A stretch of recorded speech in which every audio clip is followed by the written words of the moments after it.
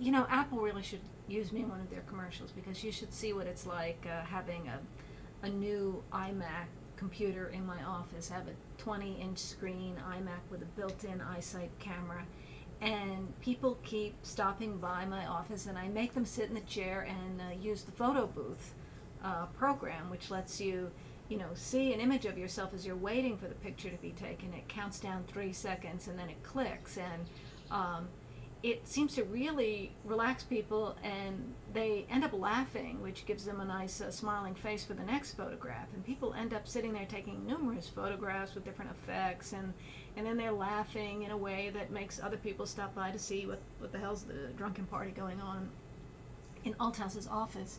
And then they want to sit down and fool around with the photo booth too.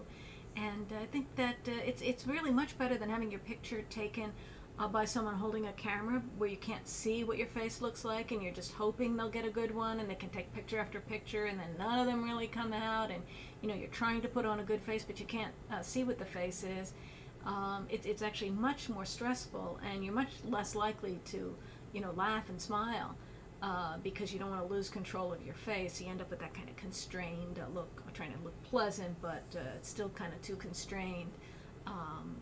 That's when someone's taking a picture of you. So I think that, you know, the photo booth program is really, really great for getting a nice portrait. And you might think that people would be a little bit ashamed of the egotism or whatever that's involved in taking a lot of pictures of yourself, but you know, that isn't happening. You know, it's not just me. I mean, a wide variety of people I've watched them sit there and take pictures of themselves, and they really actually lose their inhibitions and can do a really nice job of getting a natural picture of themselves. So really, you got to get a nice Apple iMac and play with the photo booth. I think kids would take great pictures in it too. And I don't know, you know, a lot of kids won't let you take their picture, but I bet they would get some good pictures of themselves if they had a nice iMac to play with.